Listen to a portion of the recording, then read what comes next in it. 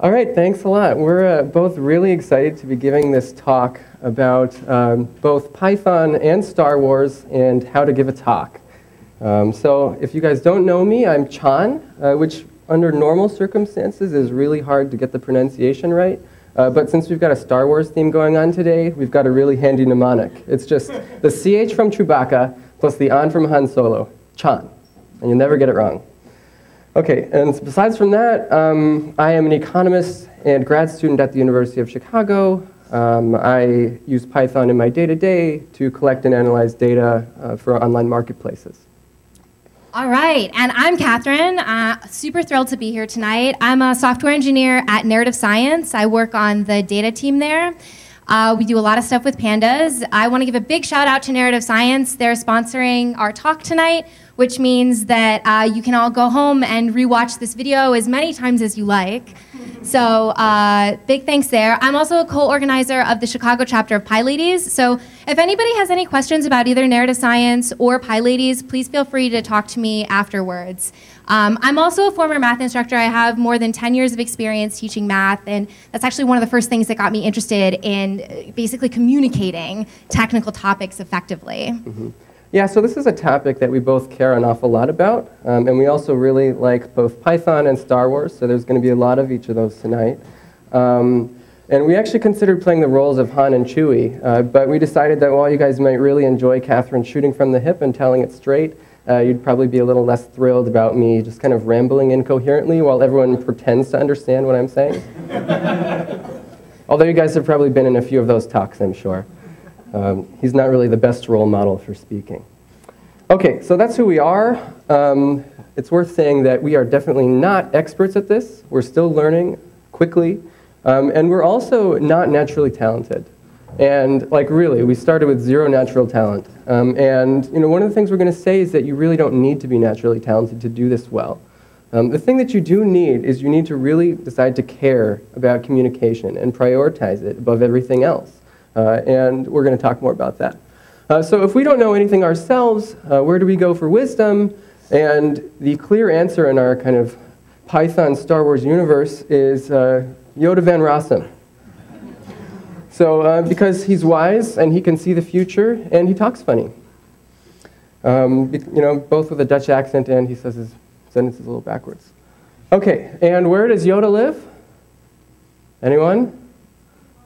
Dagobah, right. So one thing you guys might not know is that Dagobah isn't just a made-up word. It's actually lifted from Buddhism. It's a term for a Buddhist holy site. So actually, quite intentionally, we're meant to think of Dagobah as the Zen planet and Yoda as the Zen master. So this is the first puzzle piece in our Python Star Wars theory of everything. And here's another thing, which you may not have realized. Dagobah is the home of friendly pythons. So if you go back and watch the movie, you'll notice that there are pythons in practically every shot on Dagobah, just slithering around, keeping it real.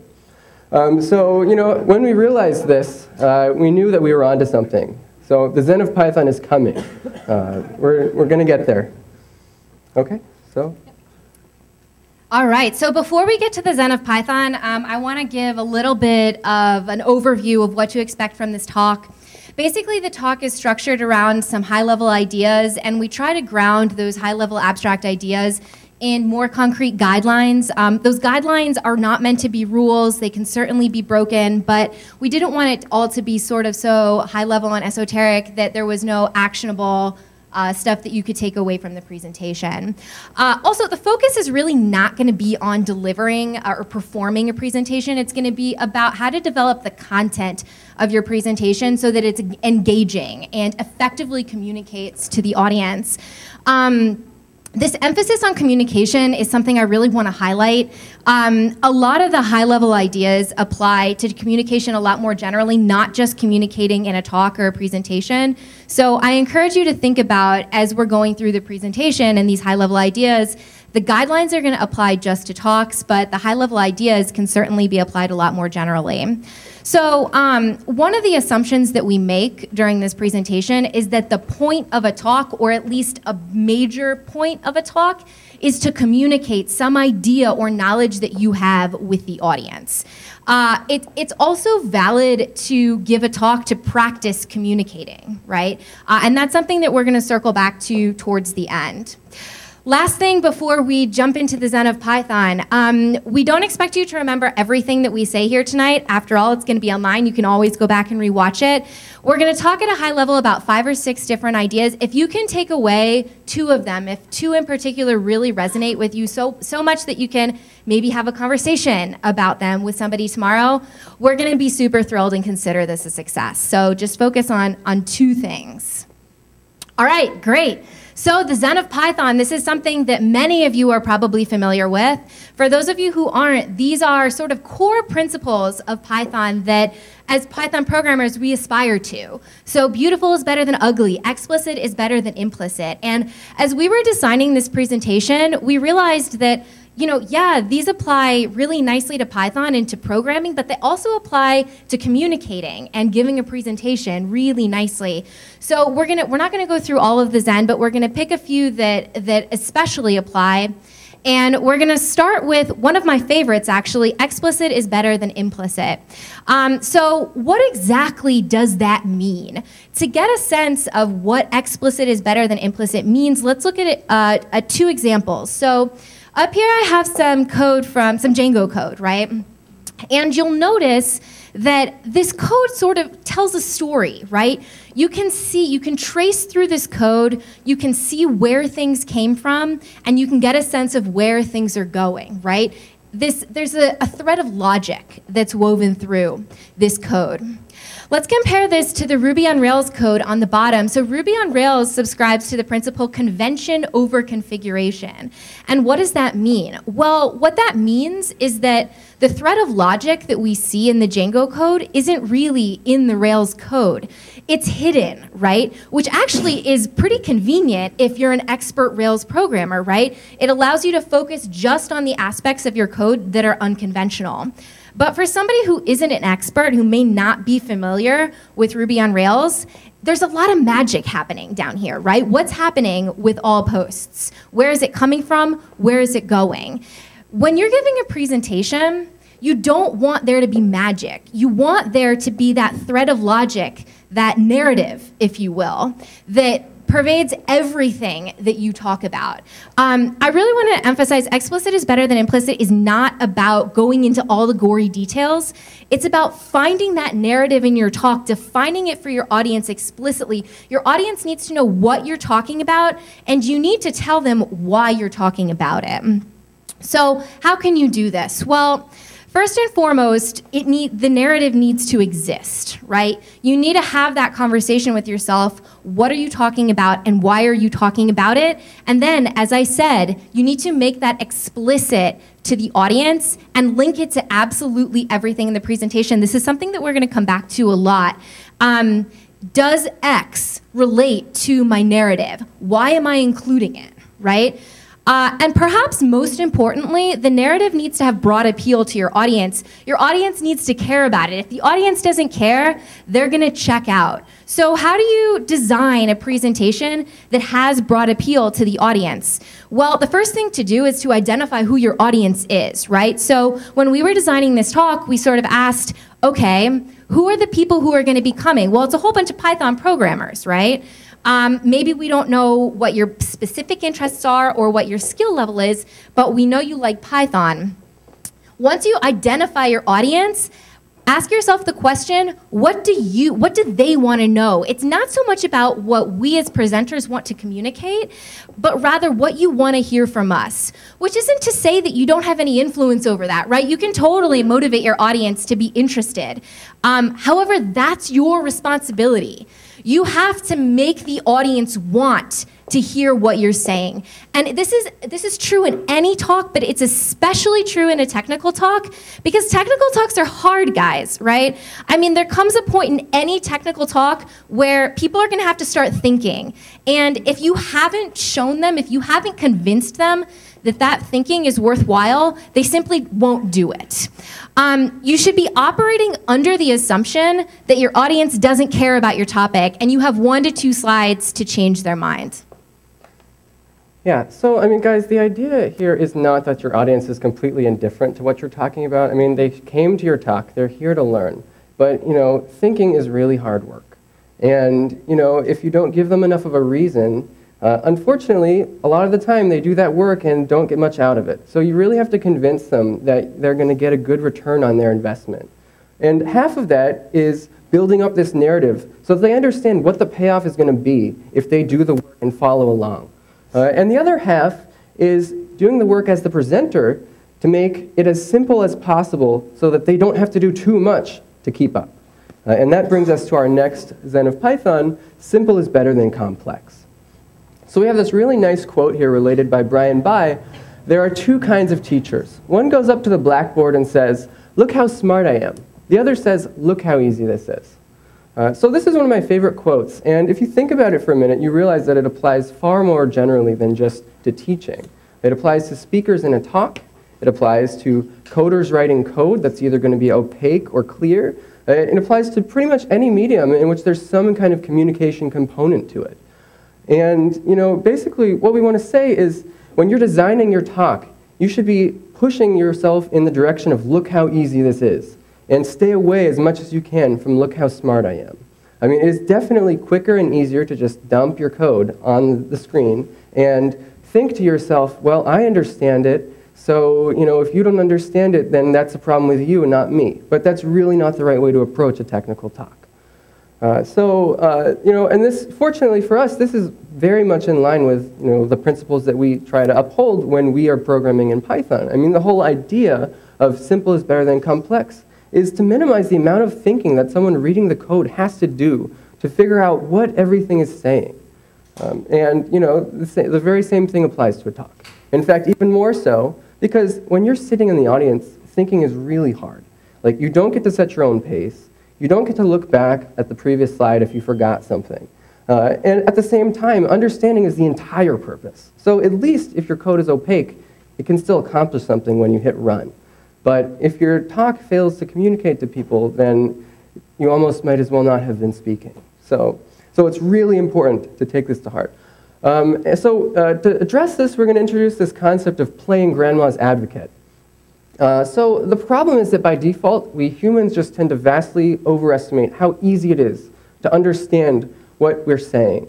I think a lot of what happens, especially for people who are new at giving talks, they're thinking, gosh, the people in the audience are so much smarter than me. They have so much more experience. They're going to follow this really quickly. And the truth of the matter is just that all of their intelligence and experience is a really poor substitute for the sheer amount of time that you have spent thinking about whatever it is that you're talking about. So that's really important. If you have not yet purged this bias from your system, which we all kind of start with, here's a really rough rule of thumb for what it takes to kind of get into the ballpark. You almost have to divide your naive estimate of how many people are going to understand by 10. And that will at least probably get you within 10%. So just as devil's advocate is always arguing that you're wrong, grandma's advocate is always arguing that your talk is not clear enough yet. What we want to encourage you to do is when you're designing a technical talk, you have to play grandma's advocate with yourself. You just have to push on this. Is it clear enough yet? How about now? How about now? And you just have to keep hammering away at it until it's so crystal that finally communication can take place. I mean, that is really what it takes. And it's insane, but it's true. So here's some pushback. So I'm not really saying that you should simplify your talk to the point where there's no longer any technical in your technical talk. Technical subjects are complex, and you're not trying to eliminate that complexity. You're trying to manage it for your audience. You're trying to focus on the stuff that matters and hide the stuff that doesn't. Your focus should always be on advancing this narrative, and technical details exist to support that narrative. And you should be, as much as possible, hiding the extraneous details that distract from it. Well, the good news, that is really hard, but we are programmers, so basically nobody is in a better position to abstract away from irrelevant technical details. So we understand really well this idea of doing a bunch of work, putting it inside a black box, and then other people can use that black box without themselves having to go inside and reduplicate all the thinking that you've already done for them. And a talk is the same way. I mean, often you're going to be presenting on something that you've put a lot of work on, some project that you've been working for months on. And you don't want to just dump it all on the screen and have them wade through stuff. Your job is to focus it onto the stuff that matters and avoid the stuff that doesn't. Okay, so to make this a bit more concrete, we're going to actually enlist the help of Darth Vader. So if you guys recall, when Luke is training on Dagobah for the first time, his training is going pretty well, and then Darth Vader shows up to dinner on Cloud City and captures all of his friends. And then at that point, he can no longer focus on his training anymore, and he has to leave and just gives up. So here's a plot of how much attention your audience is paying to your talk versus their upcoming dinner plans as a function of how much code you're trying to stick on the slide. And you can see that over there to the left, there's not enough. So you're not giving them enough technical material to keep them busy. They don't have to think very hard to understand what you're saying. So they're mostly just thinking about dinner. And conversely, over here to the right, there's too much. They are overwhelmed with code. And when you put this much code on every slide, the result is not that they end up understanding about half of it, just not all of it. The result is typically that they just check out. They stop absorbing things, and they're bored and paying attention to something else. But there is this nice sweet spot in the middle where Darth is very impressed with the balance that you've managed to create. So that's what we're going for. Does anyone know how I created this plot, by the way? That looks like Darth Vader's helmet. Yeah, it does look like Darth Vader's helmet. I am the ultimate geek. Is that Jake's Matplotlib? Yes, it is. Yes, it is. Yeah, so if you guys don't know, this functionality to style your graphs as XKCD-esque graphs is built right into Matplotlib now. And I highly recommend it as a tool for presentations. It's not really appropriate for a paper, but for a presentation, it really adds, some dimension. Yeah. All right. So before we move on from this slide, I really want to emphasize that this isn't the point of this isn't so much about the number of lines of code on your slide as it is what lines you've chosen to include, right? So you really have to think when you're going through and when you're throwing code up in front of people, why are you including this line of code? Does it advance your narrative, or is it a distracting detail? So to dive a little bit deeper into this, let's suppose that I wanted to show you guys how we made this graph. We made this graph. It's about 40 lines of code. It's not particularly complicated or hard, but 40 lines of code is way too much to throw up on one slide, right? So the question is, how do we present that? The first thing we have to ask ourselves is, what is the communication goal? Why am I showing you that code to begin with? And I'm going to assume that the point is to A, show you that this feature exists, and B, show you that it is, in fact, easy. So we've done that up here, and there are a couple things to point out. First of all, the plot on this slide is simpler than the plot on the previous slide. We can take away the extra curves. There's only one curve plotted. That's perfectly fine. Some of the text has been removed. That's fine because those lines of code do not contribute to my communication goal, to my narrative. We've also done two other things of note. The first is just simply removed lines that aren't relevant, and the second is encapsulated ideas that don't really have much to do with XKCD. So the only line of code that actually generates this, makes it XKCD style, as opposed to just a standard matplotlib graph, is this one line of code up here, the third line, the plt.xkcd. So why not just include that line? Well, the context that the other lines of code provide really emphasizes the point that this is in fact easy, right? You don't want to strip out all the details. You just want to find a balance between the details and the stuff that's actually relevant to the point that you're making. Yeah. Oh, here's another Python on the Zen planet. So guys, I actually I looked at the list of top 50 programming languages, and none of the other ones are remotely represented. So we're really special in this.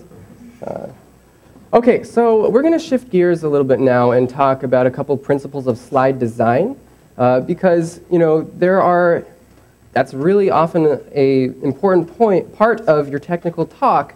And there's a couple mistakes that people make very frequently, which really just erect a wall between them and the audience. And they're not that difficult to avoid. You just kind of have to realize they exist. Okay, so the first one is sparse is better than dense. So there is such a thing as too much white space, but this is not usually the mistake people make. You usually see something more like this. And this is what we're trying to avoid. There's this tremendous urge sometimes to just kind of stick as much information as you possibly can onto a slide, and it's almost always a bad idea, and for a number of reasons. One of them is that the audience simply cannot absorb this much information. I mean, this is just garbage, but if this were really technical details that you needed to know, good luck actually absorbing or retaining even a tenth of it. If you try to do that, it's just going to fail. Another thing is, you should be thinking of this talk as a very guided tour. You're trying to kind of carve this optimal path through a complex piece of machinery in such a way that people are coming along with you and can understand something about how the machinery works as a result. You don't ever want them to kind of be confused about what it is they should be thinking about right now. So if I'm talking and there's a bunch of stuff on the screen that doesn't really relate to what I'm saying, what do you guys focus on? You don't even know. Well, you guys are probably just reading the slide and not even listening to what I'm saying. So, why am I even talking right now? Well, maybe I'm just killing time. Maybe I'm just killing time so that you guys can finish reading the slide, because if I go too soon, you're going to be upset that there was stuff you didn't get to yet, which is just another reason not to put this much stuff on a slide. So don't do it. Are you guys ready? Can we move on? Yes? All right, so related to sparse is better than dense, readability counts. There's this temptation, usually when we kind of get into that stage where we're trying to cram a bunch of stuff onto a slide, there can be this temptation to just make the font smaller. This is not a good solution. Can anybody actually, at least in the back of the room, can anybody read this? Oh, okay, wow, that's awesome. I can barely read this. Yeah, so this leads to the dark side, guys. Resist the urge. Come back to your narrative. Why are you trying to throw all that stuff onto one slide? Are all of those details really necessary to advance your narrative? About half the time when I'm designing a presentation and I ask myself that question, at least half the time, the answer is no, I can get rid of stuff. But if the answer really is yes and all that text needs to be there, split up the slide into multiple slides. Don't just cram stuff onto the slide. Think about what the point is. A good general rule of thumb is that the font on your slide should be large enough that no more than 20 lines of text can fit on the slide.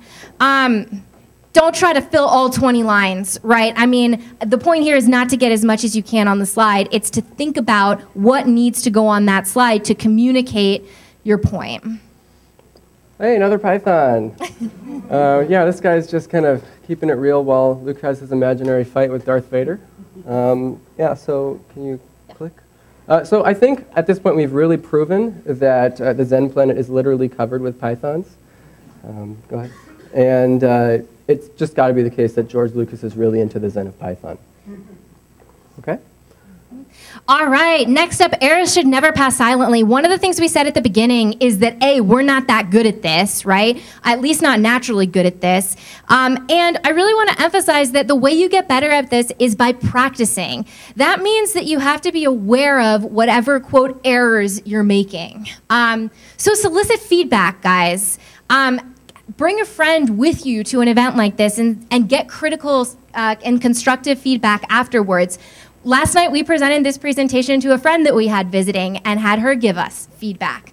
The only way you can improve is if you reflect on what happened and you similarly ask other people for that same feedback. Yeah, so actually one of the things we're going to be experimenting with tonight is kind of implementing a feedback system into Chippy. And we're hoping, so for now it's just a paper form, and I know we're going to probably get a more technologically advanced solution at some point. But after the talk, we're going to pass these around, and we're really hoping that a lot of you will give us, good constructive feedback on this talk. I mean, the way we see it is that feedback is so valuable and generally so underutilized. And, we put a lot of work into our talk, and you guys put a lot of work into watching it, and you know things that we have done wrong that we aren't aware of. And if we just, throw that information away, it's such a waste. So, it would really be great if we could create this environment where people can give talks and get a lot of good feedback as a result. And hopefully it would eventually become, a major benefit of giving a talk at Chippy. Because a lot of the time, you have to kind of do the work yourself if you want feedback. So yeah. I really want to emphasize again that we are not delivering a perfect talk tonight, and I am not ashamed of that. There is no shame in making mistakes, especially if you can learn from them, right? As software developers, we often iterate. That's just how it works. That's how you improve. So don't be afraid of making mistakes. One more thing about feedback. What is good feedback, as long as we're talking about feedback? So everybody's gotten error messages like this before. This is actually one of my, I hate it when this happens, when your code's basically like, you messed up. Well, thanks code. It's really unhelpful to get feedback on, say, a talk that's like, I didn't like your talk. I wasn't interested. I don't know what to do with that feedback, right? I can't get better. But if your feedback is both specific and actionable, I didn't understand what you meant by Grandma's Advocate. I can't hear you from the back of the room. Those are things that we can improve upon, right? So when you're giving feedback for a talk, for anything, make sure that you're considering, is my feedback actionable? I would like to say that this is actually feedback that I got on the Grandma's Advocate slide. So I had to actually play Grandma's Advocate on the Grandma's Advocate slide to make it clear enough so that people could understand it. So yeah, it's really important. If Catherine had not told that to me, I would not have realized it, and you guys would all just be kind of confused about who Grandma is and why she needs an advocate. Okay, and the last one we're going to talk about is now is better than never. And we're going to twist the meaning of this one a bit and just say that, the only way to get good at this is to practice, starting as soon as possible. You just have to practice a lot with your ears open, collecting feedback, and constantly improving yourself. It would be really nice if we could just import speaking talent from the future, but unfortunately, our brains get programmed by doing things repeatedly. That's just how they work. So, on the other hand, it's good that natural talent is really not necessary. It's really nothing more than a starting point. The important thing is that you decide to prioritize communication and do the things that are necessary to get that done. Just to conclude that, you work hard to make your code clear, so work hard to make your talks clear too. All right, so in sum, what did we talk about tonight? First, explicit is better than implicit. Make sure that your talk has a narrative and that narrative is explicit. Simple is better than complex, and complex is better than complicated. It's your job to manage the complexity and the technical aspects of your talk for your audience. Sparse is better than dense, and readability counts. Make sure that your slides are designed in a way that actually furthers the communication goals that you have for your talk. And finally, errors should never pass silently, and now is better than never. This is not something that you have to be naturally good at to get good at. Iterate, practice, start now. Yeah, so we're going to leave you with what I think of as kind of the capstone in our brand new Python theory of everything for Star Wars. This is Luke's Zen moment. So he's in the Death Star trench, and he's just switched off his targeting computer. He's taken a couple of deep breaths, and just before he fires his shot, he mutters a couple words under his breath. And I think that for the first time, we have the correct theory of what he actually said.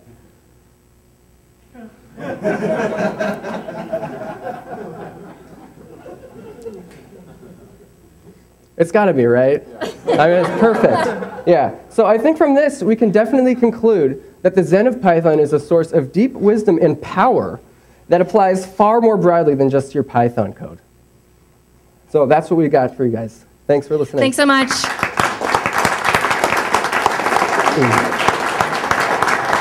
Yeah, you can answer some questions, right? Any questions about we're happy talks? to take